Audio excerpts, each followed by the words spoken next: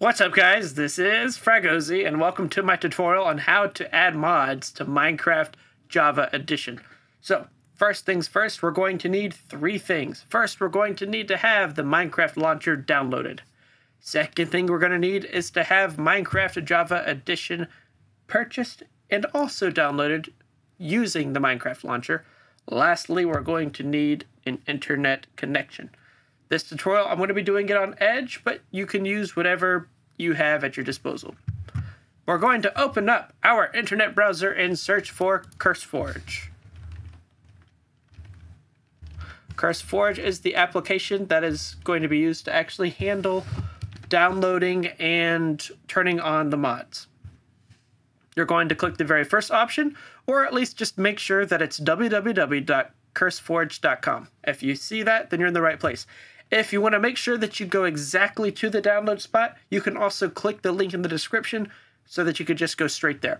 So click the top option and then click the Get CurseForge app at the very top right. Next thing we're going to do is click Download Standalone. You can also do it with Overwolf, but for the purposes of this tutorial, we're going to be doing it with the standalone version. You're going to click it, and for most of the applications, it's going to show up at the top right. If for some reason your download does not show up at the top right, you can also open your downloads folder and you can go to the Minecraft installer right here. So you're going to double click it or just click the one at the very top right, and it's going to open up the CurseForge installer. I typically leave everything at default. So right here, I'm 18 and I am going to click next again. So now it's installing CurseForge, and we will be right back as soon as it's finished. Now that it's finished downloading, it is opening up CurseForge for us, so we don't have to re-click it. CurseForge can be used to mod a few games, but for our intents and purposes, we're going to be doing Minecraft Java Edition. So, as you see here, we have no mod packs installed. So, how do we install some mod packs? First, we're going to go to Browse, and you can either click one right here, or you can search for the one you're looking for. I am going to be doing RLCraft, which is known as one of the most difficult versions of modern Minecraft to play, and it adds a ton to the game. So we're going to go ahead and click Install and wait for it to finish downloading, and we'll be right back once again. All right, now that that is finished downloading, we can actually go ahead and click Play, and it'll automatically do everything else that we need to have done for it. Continue. It's going to go ahead and open it up in Minecraft Launcher, and just make it easy for us. Get us straight into the game. Once it comes over here, make sure that you're back in Minecraft Java Edition. If it ever opens up Minecraft for Windows, that's actually Bedrock Edition, which I will have a tutorial for you to also look at that. And if you look at the bottom left right here, you'll see that it already has our LukChai ready to play.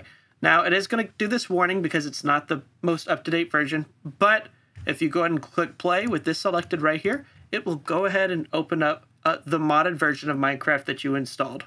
As you can see, it is opening up our LukChai. It's going to go ahead and initialize every mod that's in it, and we'll get back to you so I can show you how to start a new world with the mod. Now that it has finished initializing, all we have to do to start a new world is click Single Player, Create New World, and go ahead and create New World again, and it's going to go ahead and initialize the world. Now, every mod's going to be different. Sometimes you go into a pre-made world for that mod, and other times you're just going to be able to generate a brand new world based off of the mod. So while we have a little bit more time, because I try to keep my tutorials under 5 minutes, I'm just going to show you a few other mods that I enjoy playing myself. So RLCraft is one of them because it adds a ton to the game. Next thing that we have is Tekkit, if you like to play around with machinery and trying to make machinery work. Or if you're really into Pokemon, you can also go to Pixelmon. And this is a really good Minecraft mod for Pokemon. Well, I hope you guys enjoyed the video. If you have any issues or any questions, please let me know down in the comment section. And we'll be with you in the next one. Have a good one. Bye!